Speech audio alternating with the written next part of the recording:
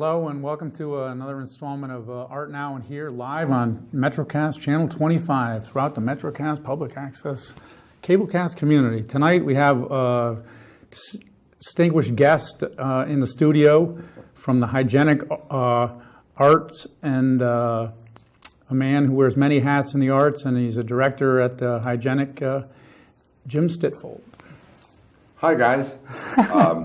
This is going to be such fun. So we're going to start with the annual Hygienic Art Show. It's like, oh my God. There is so much stuff going on for the beginning of the annual show. Of course, we start with the Hootenanny and the screening room. Those are all Friday night. The Hootenanny is at the old Roadhouse, and that goes from 6 to 9. My wife Sherry sort of drives that whole issue, but it's a Hootenanny fundraiser event.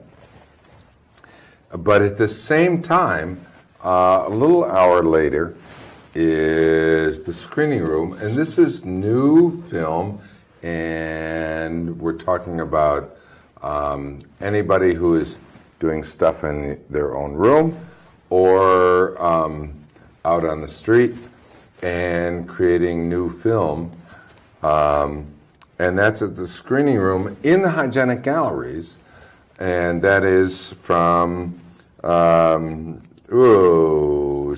to 9, or whenever it runs, wherever it goes. But that same night, it's like, my God, we're going to have 4,000 people on Bank Street. We have a first word, last word at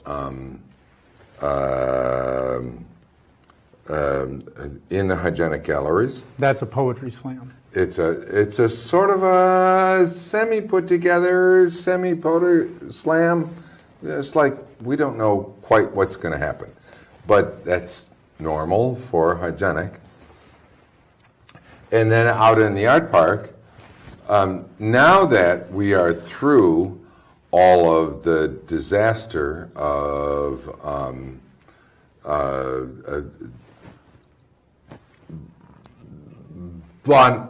it's like weather. We're going to have, now it'll be 40 degrees and out in the art park, so the ice is all going to melt. So it's like, who knows that? And this is all coming up here at the end of the month, which is all in conjunction with the Salon de Independence. Right. And so it's January 31 through the 15th of February. And then we have the Rock Fix that night. So if you want to go up to the Crocker House. And then there's Cabaret. You know, I learned something about the Crocker House just today. I never knew that the lobby is designed by Saul DeWitt. Are you aware of that? That design... I am stunned. I did not know that. Yeah, I didn't know that either. That is designed by Saul DeWitt, who is a famous contemporary minimalist painter, and I didn't realize that, but I knew it was in that style. I always assumed it was in that style, but that is designed by Saul DeWitt. The lobby of the Crocker House Ballroom. Another New London art factoid nugget. But yeah, it's designed by, it's a work by Saul DeWitt. 2004, I believe. I thought I knew everything about New London. Yeah. But I learned not know that today on YouTube. Whoa. Where I learned most of what I know. That and B-movie trailers from the 50s is about the extent of my knowledge. But anyway. So I actually have to need to find out how to go online. I'm still working on my Hermes 3000 portable typewriter. Well, I just upgraded from a teletype, so. But if you really want to see a moment, it's the fashion in the ballroom. Right. Do we know who the bands are in the Crocker House Ballroom this year? Whoa! Last year, Yeah, last year Now, John Freeze, I know the John Freeze band really kicked it out at the Cracker House Ballroom, and that was, I thought, was one of the real great highlights of the Hygienic Salon de Independence weekend. Amazing. He rocks. I hope he can really, really get the exposure that he deserves, because he's really one of the really great. National, all over the place. He's one of the really great musicians. You'll hear, and in the style of the blues, he can hold it down with some heavyweights. He's really good. But the Fashion in the Ballroom, that's February 6th. That's Friday night. Now, I have to tell you that I never get to see the first act of Fashion in the Ballroom because I am a director for Mayfly. Now, the key here is we gather on Friday night as the fashion is happening, and we put together 7 playwrights, 7 directors, and a whole bunch of actors, and nobody knows anything about what they're going to do. So the directors, in these bowls, they pick out names. Now they have a director. Now there's a new bowl, and there's all the actors who will arrive, and they pick out names. Now the director has a cast, and the playwright has a director and a cast. Now that's Friday night. By 7 o'clock the next morning, the playwright has to create a play for 7 o'clock the next morning. And by 8 o'clock, we are in rehearsal, and we rehearse until 5, and then we go up at 8 o'clock the next night. For those who aren't familiar, Jim, among being a member, one of the founding members of the Hygienic Art and on the board of directors, is also a woodworker, actor, poet, artist wearing many hats. I do lots of things. Yeah, that's really great. Are you going to be participating in the Mayflower? The Mayfly, I'm a director. Mayfly direct. Oh, you're going to be doing. So you won't be acting. No. I just You're going to be direct. And so the question is, where do we find rehearsal space? All over. So we do it, whatever. I take my cast out, I buy them lunch, and put them back in. And we go until 5 o'clock. And then we go up to the Cracker House, and then we do a tech rehearsal, and boom, we go up that night. Boom. Yeah, the whole weekend, the 2 weeks, I guess, surrounding the Salon de Independence are amazingly busy in the arts, and all different media represented. And obviously the Salon de Independence was one of the founding ideas behind the Hygienic Gallery, and that is as strong as ever. I was happy to be involved in that last year, and literally, if you've never seen it before, the opening is shoulder to shoulder, and the artwork is basically floor to ceiling. It's wall to wall.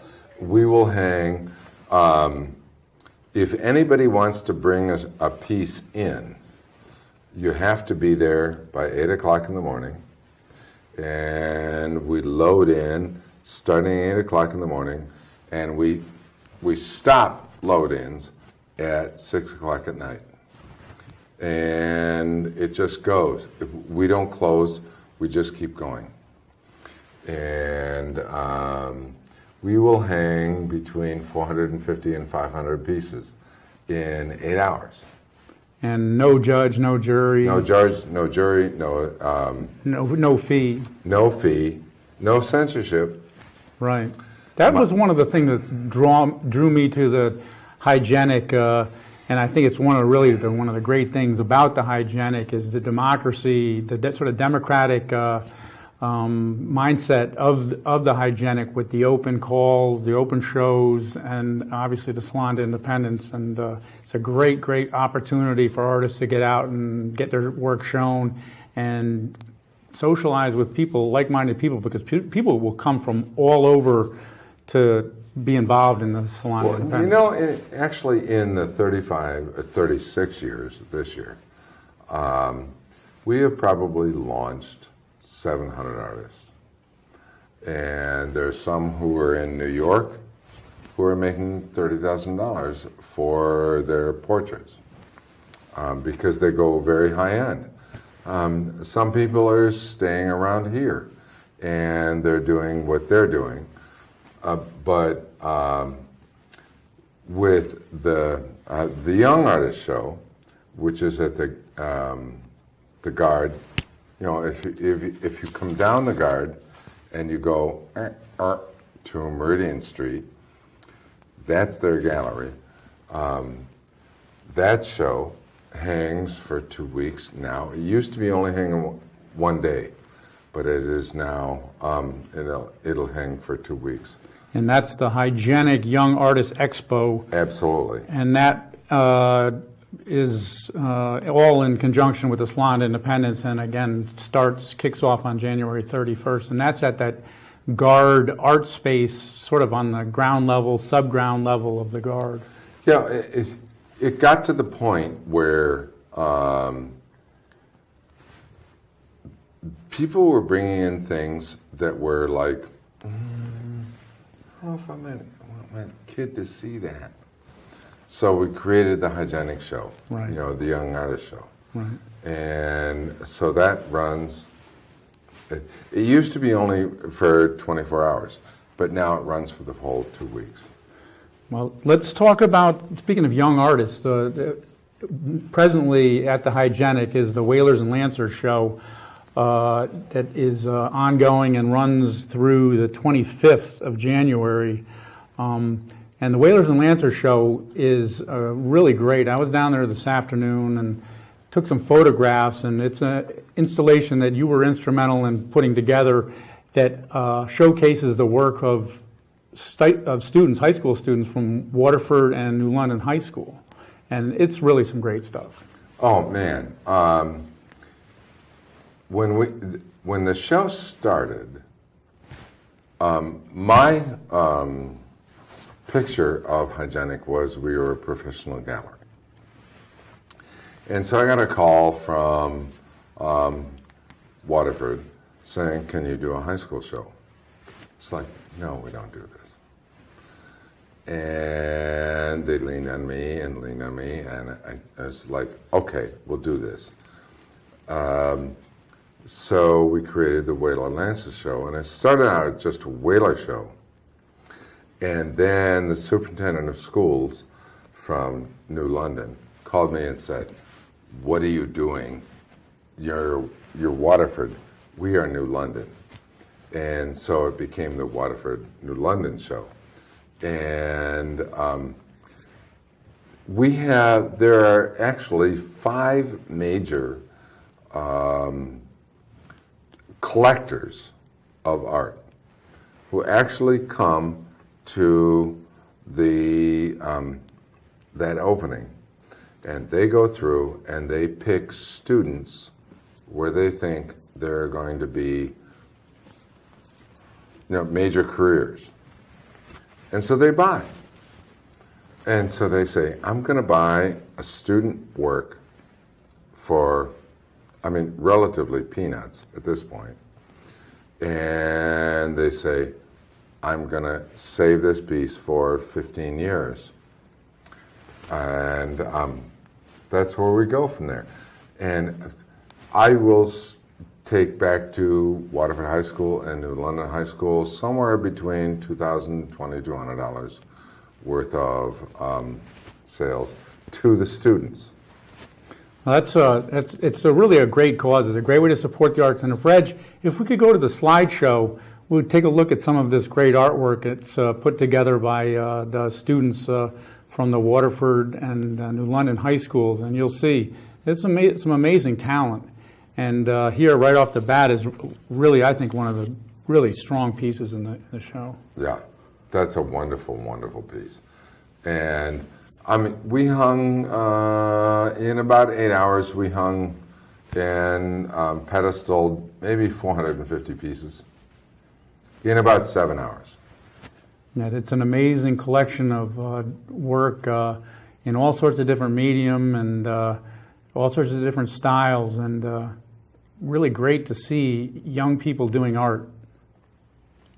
It's, I don't know if you have a copy of the postcard that we sent out. Yeah. But I don't know if you can see this. Yeah, no. It's not on there. Yeah. But this particular piece, when I was looking at this, I thought it was a nice small poem. This piece is about this big. And it's what New London is doing with the kids in their kilns and being able to do major, major pieces.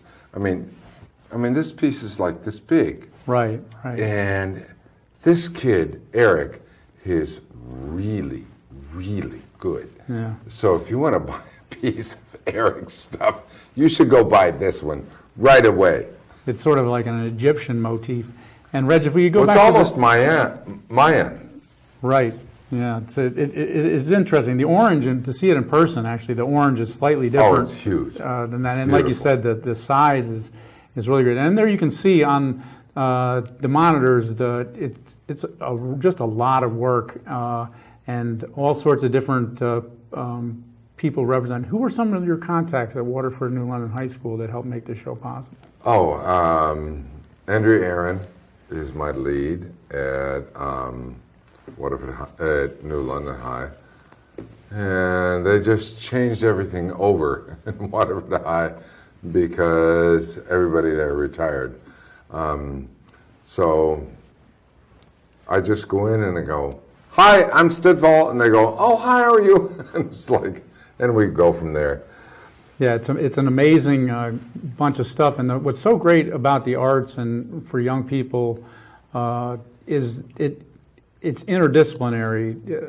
The arts can make a better scientist, they can make a better doctor, they can make a better, the influence of the arts can make so many people and so many different career paths more effective and more expressive. Well, you know, when I was really doing a whole lot of theater in Waterford High and all around the community, what I found was the artistic directors for music were dentists, doctors, engineers, and it was just like, oh my God, where do these people come from? And it's just like, that's where their core is. That's the piece. Oh, bring that back. Bring that back. I don't know. We're gonna have to cycle through. Can you bring that back? It's cycling through at this point. Let's see. We can go this way. I guess we can go backwards. That one. Yeah, that's the one I bought.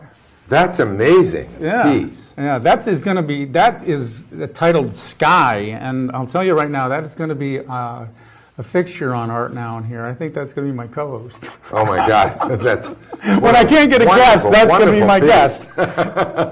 It is amazing, and it's so great to see the paper mache and plaster in pieces in this show, because it's some of the strongest stuff. That was a picture I took of the Hygienic this afternoon, and the Hygienic, the building itself, is on a registry of historic places, national. Well, that building was slated to be torn down. Right. Talk about that, Reg. If we could come back,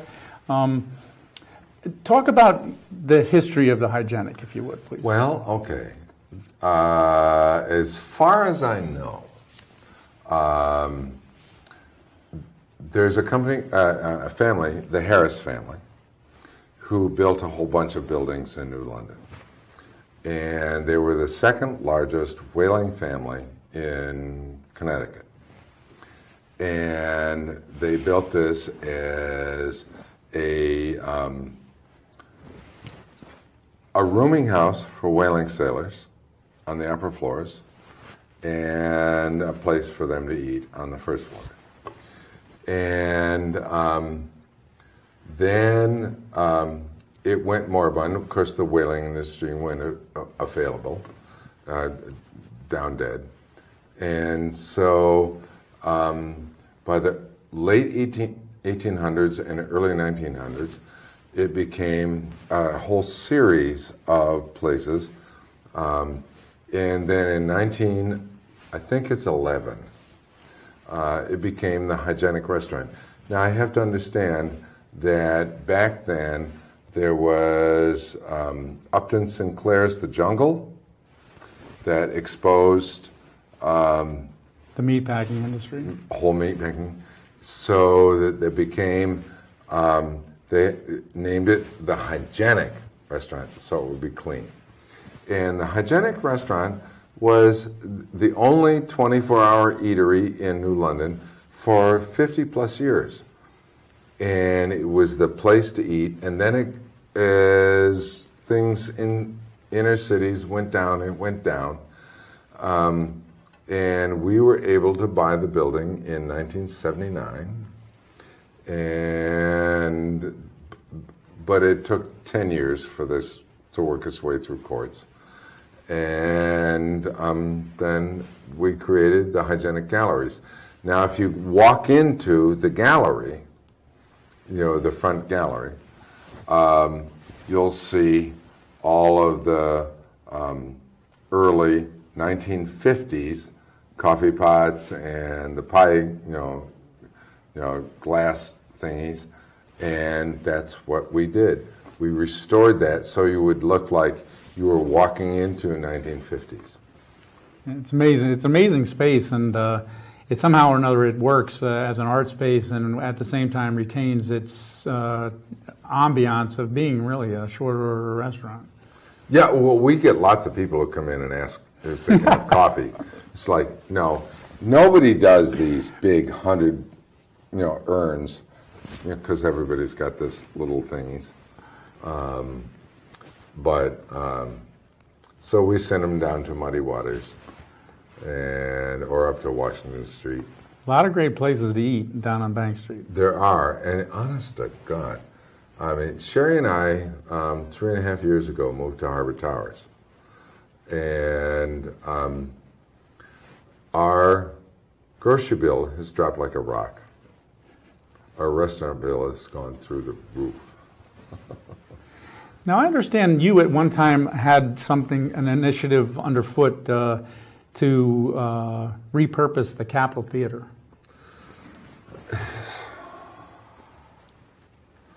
God almighty. We have a whole nother hour show to talk about this. But the Capitol Theater is really good for walls and a roof.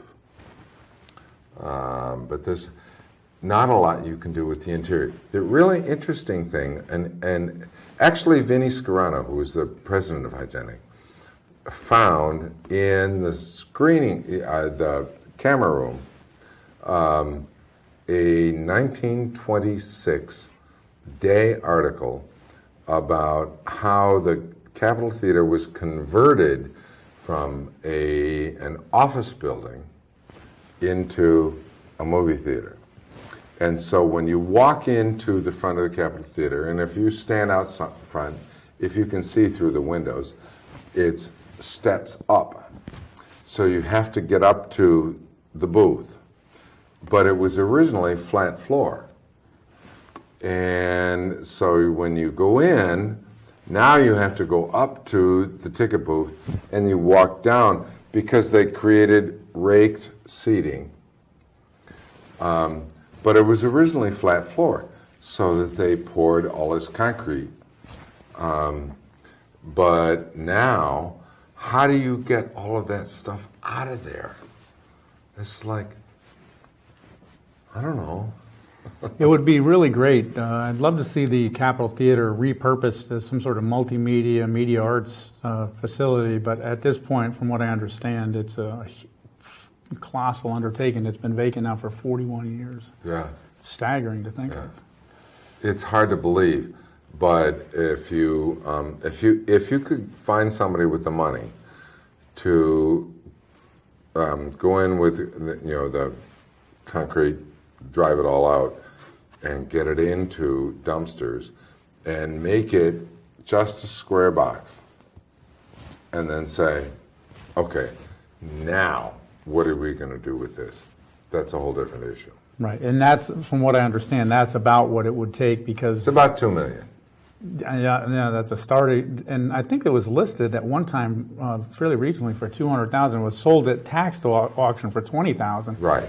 It's always owned by out-of-state hands. It's two guys in New York. Right. They bought it for $20,000. The city owned it for a long time, and it's been owned by two different out-of-state owners. Right. It's a real shame. Anyway, let's get on to a better subject, which is the Coast Guard anniversary that you are a big part of. Oh my God! I was just like, where am I going to go from here? Okay, starting in early May, you have to understand that the Coast Guard this is the 225th anniversary of the Coast Guard, and it's the 100th anniversary of the Coast Guard Academy. So, what we have is, oh my God, where am I going to go here? Oh man, there's so much stuff going on. This is called the Summer of 2015. And it is from May right through the 1st of October. Barbara Neff is for New London, pretty much organizing a lot of this stuff. I, on the other hand, am the culture chair for what's called the Liberty Appear. And it's just, I didn't know this until I even got into it. During World War II, the United States was involved with World War II for something over 1,300 days. During that process, the United States built 2,710 Liberty ships. These are 441 ships that transported cargo to Europe. So that's 2 a day. It's just like, oh my God. Rosa the Riveter was going on it. So there are only 3 Liberty ships left in the world out of 2,710. One is in Greece, one is on the West Coast, and one, the John S. Brown, is on the East Coast. And so the target is to bring the John S. Brown to New London from September 9 to September 20 at Fort Trumbull Pier. 441 feet long, and we are trying to put together music and on-plane painting and 1940s music and films and all that. They have a performance space on deck. They have a performance space down beneath. And so I'm chair of this. So anybody wants to come and perform and bring music or whatever, call me. I'm in the book, 442-4020. Can I do that?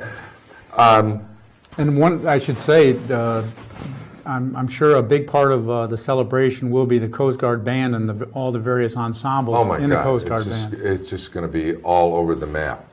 But it goes from the 1st of May, basically, all the way through the 1st of October. And Oh, there's lighthouse tours, there's visitor center, walking tours, themed activities, heritage park stuff with the water taxi, light pole banner project, website, all over. And the city council has just captured the I'm not a computer person. So they captured whatever you do for computers. It's called 225coastguard.com. Now the web page is not up yet, but they have captured that domain. Right. So keep going and you'll keep finding it. And that's going to be the whole summer, because this is the major event nationally for the Coast Guard. Well, with that as our lead-in, Reg, if we could cue up the piece we have. If you've been watching Art Now and Here, you know the Coast Guard Band, Flute and Harp Duo are really great friends of Art Now and Here. We did 3 pieces in conjunction with the Lyman Allyn in the Palmer Gallery with Megan Sesma and Lori Baynard, the United States Coast Guard Band, Flute and Harp Duo. And at this time, if we could take a musical interlude and play Made with the Flaxen Hair, Claude Debussy from the United States Coast Guard Band, Flute and Harp Duo.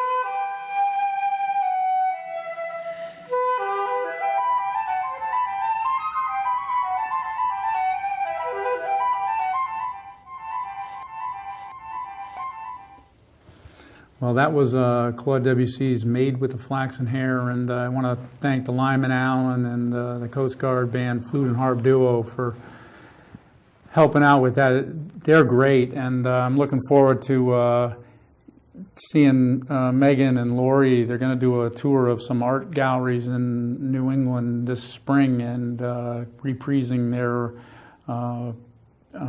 art and impressionism through music piece, and essentially interpreting art and music and through music, and it's an amazing piece. And thanks so much to Lyman Allyn. They were really gracious in their help in putting that together. And so we're looking forward to the Coast Guard anniversary. And I hope, absolutely. Yeah, you can't go wrong. The musical components of the Coast Guard band, whether it's the ensemble or the band in full, are unbelievable. And any chance you get to see the Coast Guard band in full up at Leamy Hall or in ensemble, and the various ensembles, definitely check them out. And if you go to YouTube, you can find a bunch of stuff. And one of my favorite pieces is Freaks in Mayberry by the Jazz Big Band, original composition by Sean Nelson, who's a featured trombonist in the piece. Well, let's change gears here. I want to talk about some of your woodworking. You have a couple bowls here in studio, and I've seen a bunch of your different stuff in various exhibits at the Hygienic. Talk about your work as a woodworker. Well, you know, it's really interesting. I had started turning. A friend of mine gave me this old, decrepit Sears lathe in 1979. And I bought a book by a guy named Dale Nish, who at the time was like the premier wood turner in America. And it was 4 photographs each page, and it was little, you know, a couple of lines of text underneath each. And I didn't read the text. And I would given, you know, some tools. And I said, well, damn, I can do that. And so, you know, go in, and the first piece came off and hit me, and I have a couple of scars up here. Well covered by yeah, I was just like, oh my God, there's blood running down my head. It's all right, I'll deal with that.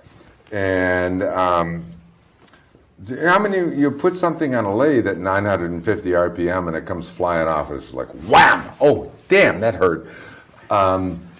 So I slowed it up and took the, you know, little bits. So what I do is I make bowls. And people give me trees. And I have great friends who give me trees. Now the deal is that for every, I have a friend who's got a bandsaw lumbering mill, and he cuts them into what lumber I want. But the deal is that for every inch thickness of the wood, it takes a year to air dry it. So this was 4 years being air dried, and then I put it on. Of course, things check, and you know, so I turned little things. I almost brought you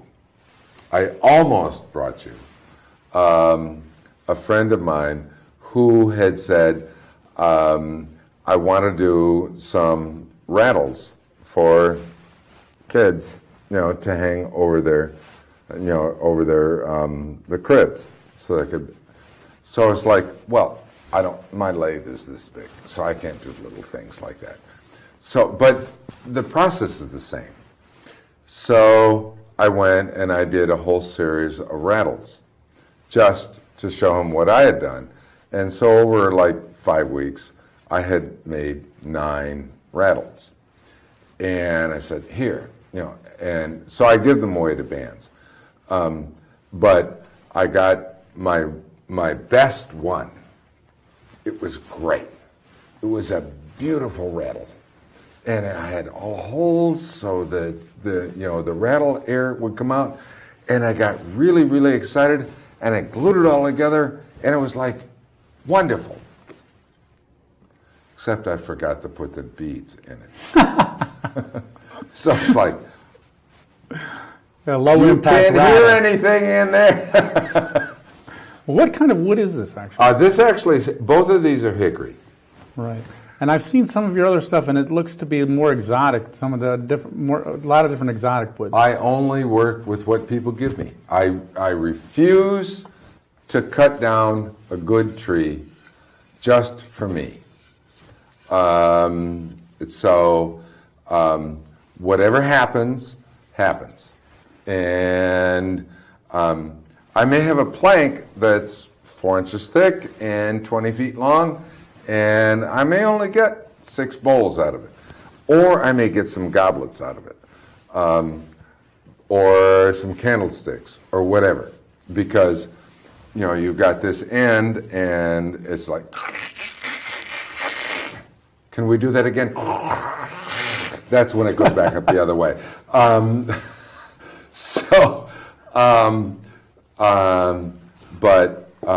When I turn, it's whatever comes out of there. And I love working with wood. There are people who do, segmented bowls, and it's just like, you've got to cut it this and this and this and this and this. It drives me crazy. I only do whatever comes out of the tree. I could have a big bowl of Cocoa Puffs with one of these. Some years ago, there was, at the O'Neill Theater, there was what was called the Conference Tree. Huge copper beech. And everything for 34 years happened starting under the Conference Tree. So it was the most famous theater tree on earth. Right. And it was literally, everybody who knew theater knew the Conference Tree all over the world. And after 300 years it went, I'm tired, I'm lying down. And lay down. Well, it's Waterford Park's property because the O'Neill rents from Waterford. So they came out and they cut it all up to firework, which was, frankly stupid because copper beech is, for heat value, it's basically worthless. But there was a branch that they couldn't get back onto the top of the trunk. It was 7 feet long and 37 inches in diameter. I said, that's mine, don't you take that away. I got to cut it into lumber, and I put it into the cellar when we were living in Quaker Hill, and after 4 years, Sherry said, James, can we have the cellar back, please? So I went, what the hell am I going to do with this? And I put it out, and I put a thingy on, just a plank, run it rough round on the bandsaw, and, put it on the lathe, and I made a bowl. And I was like, damn, I got a bowl out of this.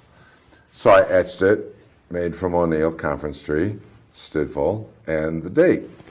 And I said, I'm going to get 50 pieces out of this. So I went through and I have 50 pieces and I didn't even make a dent. So I'm going to turn it until it's done. And I got 150 pieces, and I etched each one and serial numbered it. But 2.5 years later, I gave them all to the O'Neill. It's like, this is the Conference Tree. This is not me. I don't own this tree. I'm going to give it to the O'Neill. And so I gave them all to the O'Neill, and that's supposedly a $50,000, donation to the O'Neill. $300, you can buy any one of these.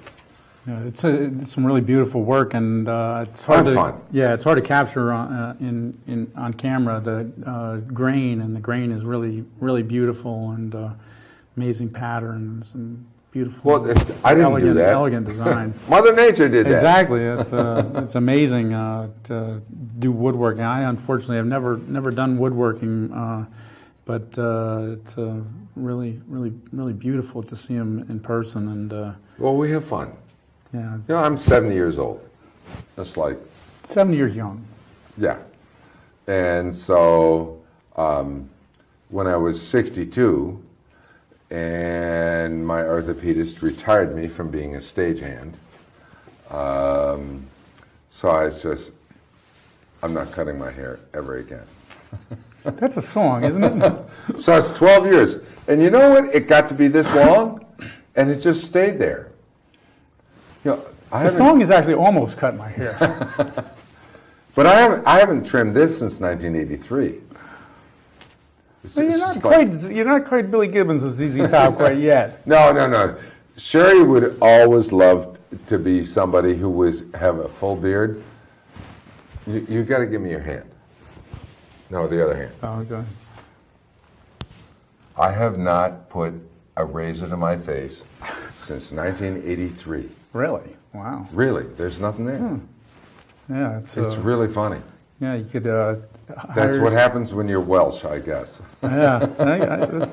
But let me ask you, and we're running out of time, and it's just been a great conversation here, and really great to have somebody who's been in the forefront of the hygienic since its inception on Art Now and Here, and looking forward to the exhibition season at the Hygienic, the Whalers and Lancers, the Salon to Independence, all the different activities revolving around the Salon to Independence, the Mayfly Drama Festival at the Crocker House. The Crocker House Ballroom will also be hosting music, all sorts of things going on. Check out hygienic.org, all sorts of information there. Yeah. Okay, so let's touch base on that. I just want to ask you, and as I said, we're almost out of time here, but for you, you mentioned you've been at it now for a long time. What do you find the most gratifying thing about your career in the arts?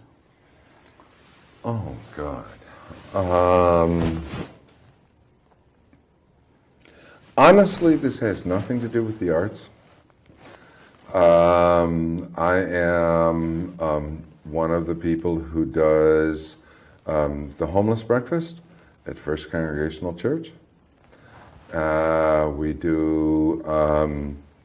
We feed people anywhere from 60 to 100 people a morning from 7 to 7:30. We only do 7 to 7:30, Monday through Friday. And my favorite moments are when, this is rare, when I see a family, mom, dad, and 2 little kids, come in. And Dad has been a Wall Street guy, and he just got obliterated, and he's 55 years old. He's 7 years from Social Security. Nobody's going to hire him. And so they take the kids out for breakfast because they no longer have money to feed them. I mean, this is no joke. And so they come in, and when you see these 2 little kids, it maybe it's like 7 and 9, and we load them up.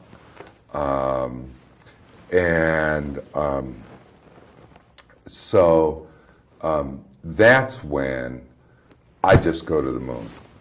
It's just like, So if, I don't know if I can do this on air. It's public access. FCC's busy checking out Hell's Kitchen and the Kardashians probably. But if you want to donate to the homeless breakfast, it's First Congregational Church, Union Street, and just put on the memo line, breakfast, New London breakfast. And this is definitely a time of year when the need is really strong. Oh my God. You should have seen it yesterday morning. I mean, it's just like, it's 7 o'clock in the morning. There's like 100 people out there waiting just to get in, just to get warm. Oh my God. So they're going to be in for half an hour. Well, whether it's the First Congregational Church or the New London Meal Center, it's definitely a great cause and absolutely really huge need. Peter Madri at the New London Meal Center on Montauk is another place you can look to contribute to the food pantry. And suffice to say, this is the time probably the need is the most. It's big year-round, but particularly this time of year. I hate to see somebody going hungry when it is so cold out. I hate to see somebody going hungry at any time, of course. Well, Jim, thanks so much for coming down. Art Now and Here, it's been a pleasure. First of hope many visits. Well, the next time we got to have at least 4 hours. Well, I don't know if MetroCast. I don't know if MetroCast is going to go for that, but hey, you know, let me thank the MetroCast Cablecast community, MetroCast, Joe, Reggie, Mary Jane, Reg. Thanks again. Super job on the switcher as always. I want to thank New London and Waterford high schools, all the teachers and administrators who help out with the arts. Keep it going with the arts. Arts are the very best, represent the very best of us, and the investment in the arts will pay dividends in all sorts of ways down the road. Well, we're going to outro with a short piece here, and with that, I'm just going to say this is Art Now and Here, over and out.